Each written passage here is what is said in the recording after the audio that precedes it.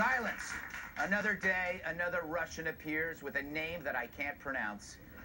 And the media clutches their pearls like a nun eyeing crop tops at Forever 21. Here's the question. Is every Russian now a spy? Is every Muslim now an extremist? Imagine if these people were Muslims.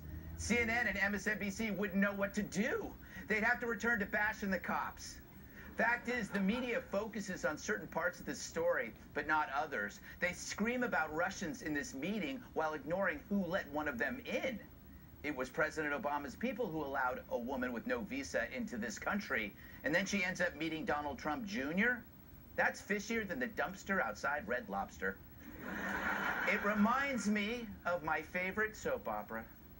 A passionate affair. A dangerous game of love and corruption.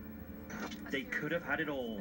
A Kremlin-connected Russian lawyer who was described to the campaign as a Russian government lawyer ushered into a top-level meeting with the Trump campaign at Trump Tower.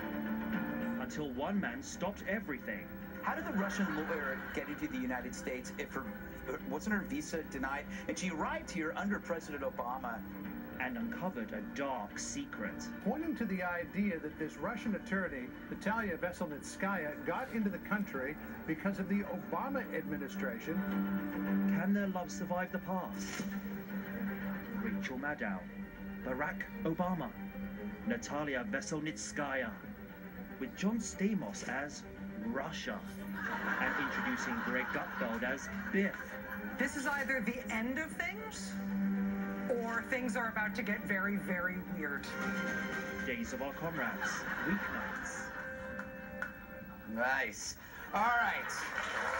Sure, why not? Clap.